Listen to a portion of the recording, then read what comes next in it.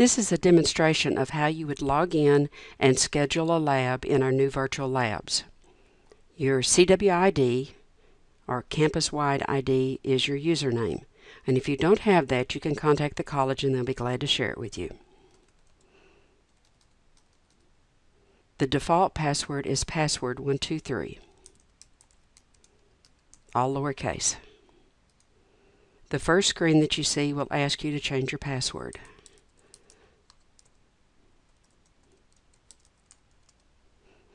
So do that and then click OK. You don't have to put an email address unless you want to. Then you have your date and time settings, and normally the defaults are okay. If you're in Dallas, then you'd change it over to Central Time. Click OK. Now it's going to do a port test to make sure that you can reach this site and log in properly through your firewall. So now you see my account's ready to use. So the next thing that we do is click on Scheduler. The only class I've got is my little play area, my sandbox for Network Plus.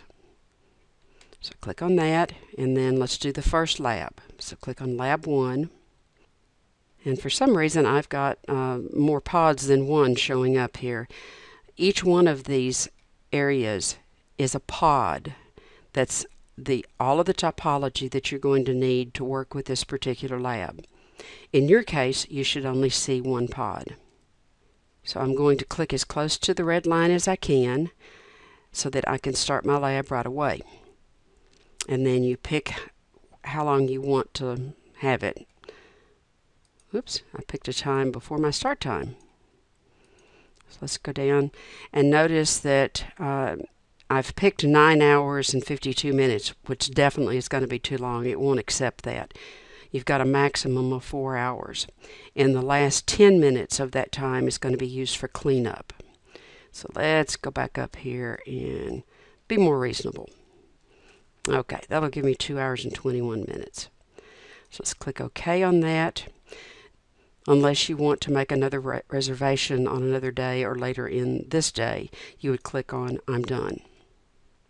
Notice now that you've got a tab that says Enter Lab. If you scheduled this lab for later in the day and you left your web page open, you could have to press the refresh button because your Enter Lab button doesn't automatically refresh.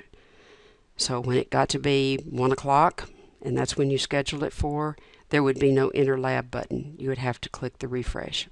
If you log out and come back in, of course, it'll pop up.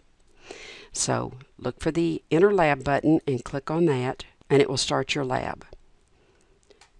If you go immediately into your lab, it will take a few minutes for the topology to load, as you just noticed, because it's having start and initialize each one of these virtual machines. So now you've got your topology up and you're ready to start on your labs. So now, where do I get my lab? Click on Lab Content and you'll get a PDF that starts up. Read through every step within the lab. Notice it gives you your usernames and passwords, and then it gives you step-by-step instructions. This lab was prepared by Colin itself. You will see a little bit different style of PDF on most of the labs that are actually prepared by the company that created NetLabs. They do a little bit more than what we did on these. You can actually download this if you want to. You can print it or you can save it so that you can work with it the way that you like to.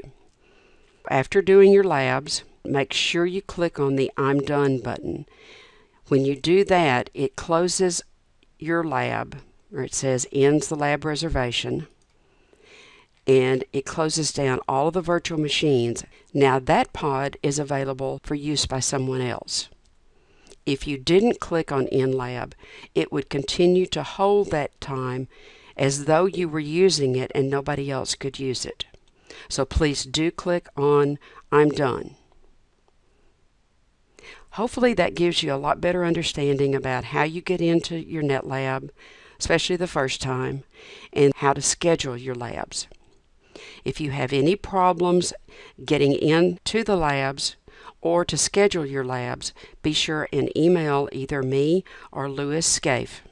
My name is Julie Hitchhold. You see our email addresses off to the right. I hope you have fun with your virtual lab.